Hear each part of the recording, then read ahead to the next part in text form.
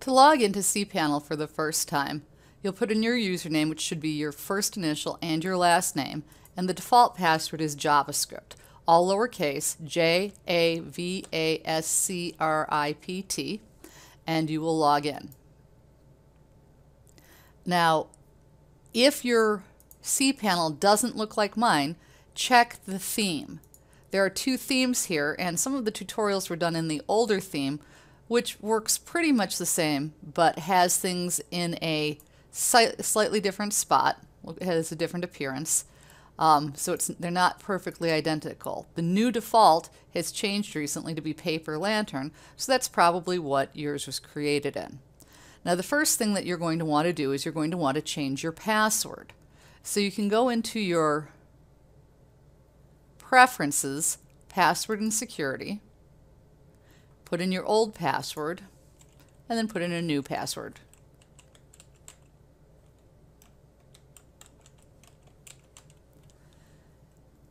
And then choose Change Your Password Now.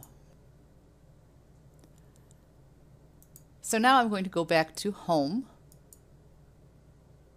and it's going to make me log in.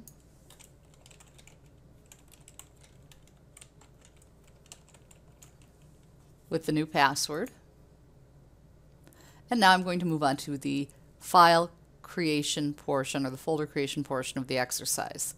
So we're going to do almost all of our work when we're in cPanel, where we will typically be using File Manager. And we'll be doing almost everything in the public HTML folder. So you'll want to double click on this to get into the folder. Once you're inside the public HTML, it'll show up here, and you are going to create two new folders. You're going to create a folder with your name, and you can use either just your last name, or if you do first and last name, make sure that you put a hyphen between the two, and don't use any capital letters in any of your file names. Create the new folder. And then I also want to show you how to create a hidden folder, because if you choose to keep your web pages private and not available to everybody on the internet, you can do that for any assignment you choose.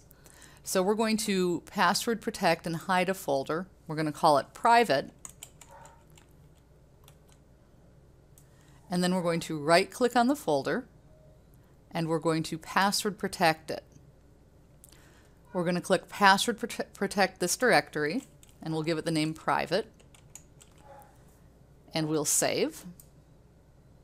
And then we'll have to go back to add me to it.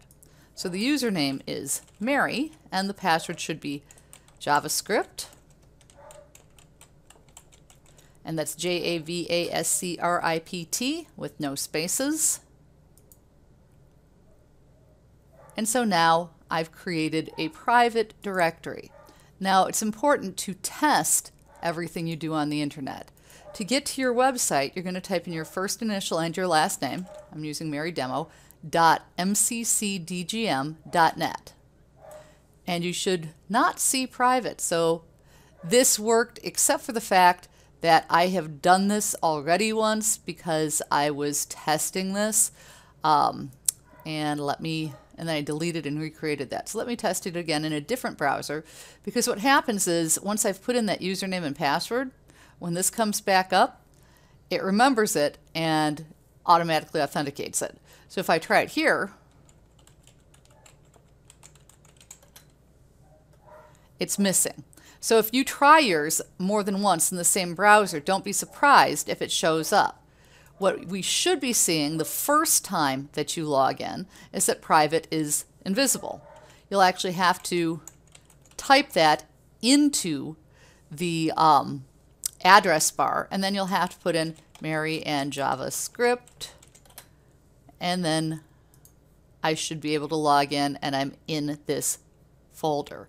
It's important to know how to do this in case you want to hide your work from the rest of the internet. So when you are done, you don't want to include the private link here. You're just going to highlight the address to your page, and then Control-C or Command-C to copy that address. You'll go to Canvas and you'll submit that to hand in your assignment.